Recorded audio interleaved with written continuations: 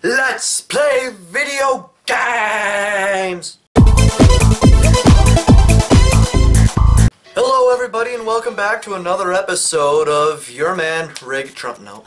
Hey everybody, Reagatron here, and today I'm going to be discussing a few things that have to do with video games. Okay, so kind of jumping around, this video is going to be a little extended because one of my other videos broke 100 views!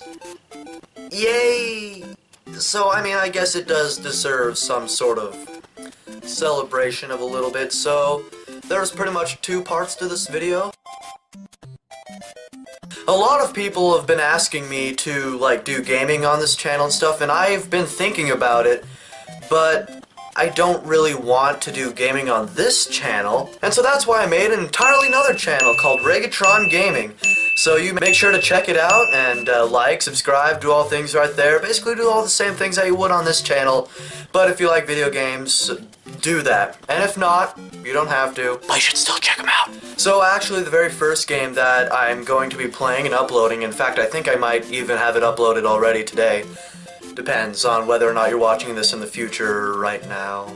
But the first game I'm going to be doing is one of Nintendo's newest games, Super Mario Odyssey for the Nintendo Switch. Now, if you look at the day that this video came out, it did come out a few weeks ago, and I had wanted to do a Let's Play on the day of, or maybe even the day after, because I knew after that lots of people are going to be wanting to do stuff like that. But the reason I didn't, I have a tale of woe, which I will now share with you.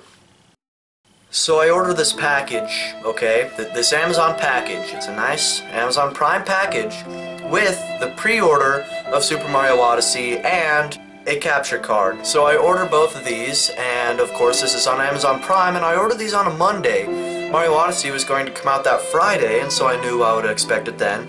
But then the capture card said it would be coming on Thursday. So I waited until eventually Thursday, and a package eventually arrived at my door.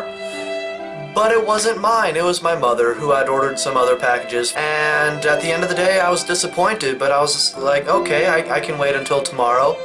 The next day came. Waited the entire day. Mario Odyssey showed up, so that was great, but I really didn't want to play it until I had my capture card. Of course I couldn't resist, and so I played it, and yeah, it's an awesome game. But as well as Mario Odyssey, another package for my mother showed up, which was not mine, so I got disappointed then. And then the next day, on Saturday, a package showed up, and it wasn't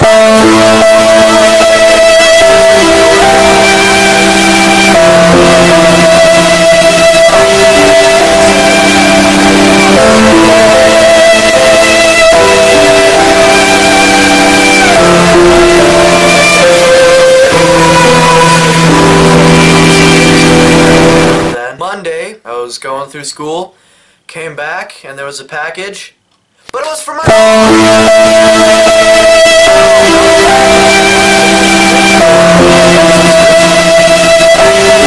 But it did come Tuesday the next day, at 6:30 in the morning. I was asleep when the package came. My mother actually woke me up saying, hey, something's here for you. Sure, I jump right out of bed and then I rip it open, and yeah. So I then use that and I work with it and it's great, and now I'm using it and you guys should love it too, and you guys should check out my channel and subscribe. Now another thing I wanted to talk about is from the comments. What games would you want to see on a Nintendo 64 Classic console next year? Now, for any of you who don't know, the Classic consoles, Nintendo is doing kind of a throwback thing where they take their first consoles and then they kind of upgrade them into miniature versions, basically for nostalgic purposes, and they're kind of nice.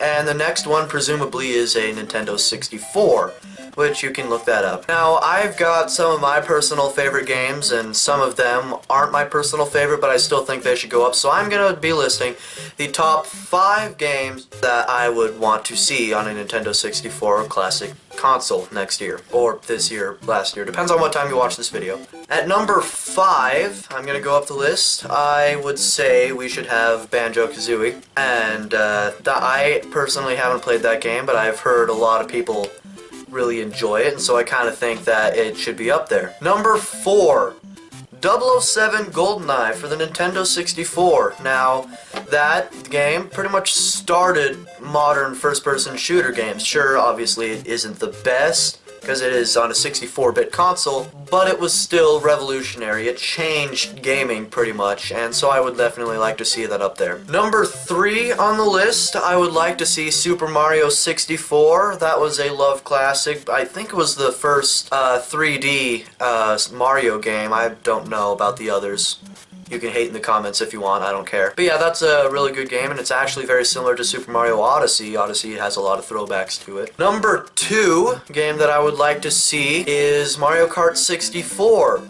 That was not the first Mario Kart, but it definitely was one that really got people into Mario Kart. It was good. It had 3D graphics, 64-bit. It was amazing at the time. And then for my number 1, which I'm sure many of you who know this stuff already know what I'm going to say, it is none other than The Legend of Zelda Ocarina of Time.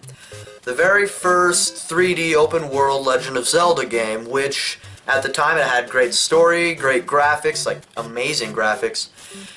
And it was just an all-around good game, and so I would be blown away if Nintendo does not add that to a Nintendo 64 classic console, assuming they do it anyway. So there you go, there's my personal favorite games that I think should go on to the Nintendo 64 Classic. You can comment what you guys would want to see right there.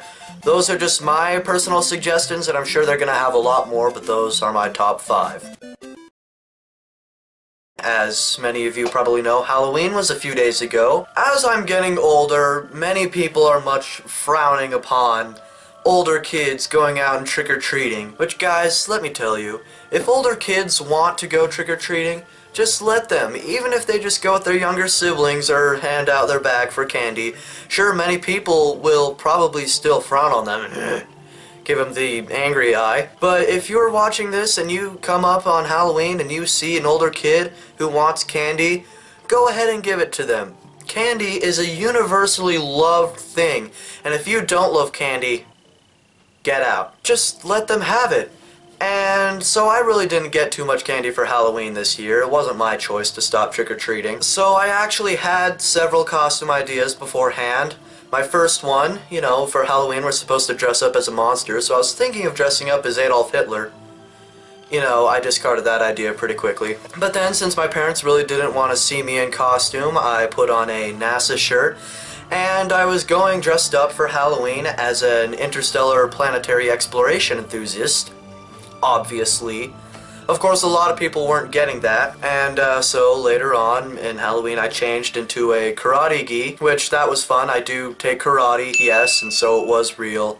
But anyway, so I went trick-or-treating with my little brother dressed in a karate gi, who he literally dressed up as Mario from Super Mario Odyssey, and I kind of thought that was pretty cute, and it looked pretty cool, because when I was young I dressed up as Mario, so we used the same costume, modified it a little bit, and it looks great. So there's my spiel and feel about Halloween. I mean, Halloween is basically one of those times where it can be almost whatever you want. There's so many things, like, you can grow up and be whatever you want, and then on Halloween they say, no, stop dressing up. I'm kind of getting mixed feelings here.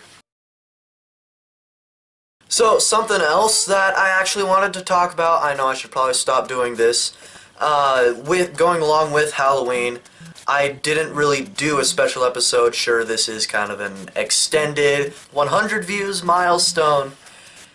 Yeah, if you can really call it that. But a couple people actually asked me, why don't you do a Halloween special? Are you going to do Christmas specials and stuff, or subscriber specials? Which, yes, I am.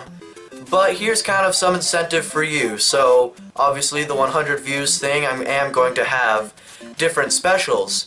For every 1,000 views times 10, so my first video to reach 1,000 views, I'll do a special episode. 10,000 views, another special episode. 100,000 views, and so on. You guys get the idea. And I'm also going to be doing the same thing with subscribers, starting with 100 subscribers, 1,000 subscribers, 10,000 subscribers, 100,000 subscribers, 1 million subscribers, 1 billion subscribers, 1 trillion subscribers, 1 quadrillion subscribers, yeah, and so on. But once I do that, and I am going to say this, once I get 1,000 subscribers, I am just going to do specials on holidays, and maybe if I'm nice I'll throw in an extra. So if you guys want to see specials and stuff, like I mentioned in my intro video, I am going to be doing skits and sketches. Those are kind of more what I'm gearing towards as special videos. So I will do that, and if you guys want to see those, make sure to like, comment, subscribe, share, get this out so that people know, because that's the hardest thing. You start off slow and then it kind of quickly progresses and then goes down and up, and it's all a whole process. And some of you may have noticed that last week I didn't put out a video, and I'm finding it harder and harder with my schedule to actually put out a video a week, and so I've decided to kind of change that and make it, I will try to get out at least 3 videos a month, okay, maybe 4, and you guys could expect most of these videos to be uploaded Saturday. That's just a great time for me to upload stuff. So anyway, hope you guys like this, enjoy, like, comment, share, subscribe, do all those stuff, and I'll see you guys when I make my next video. Anyway, bye.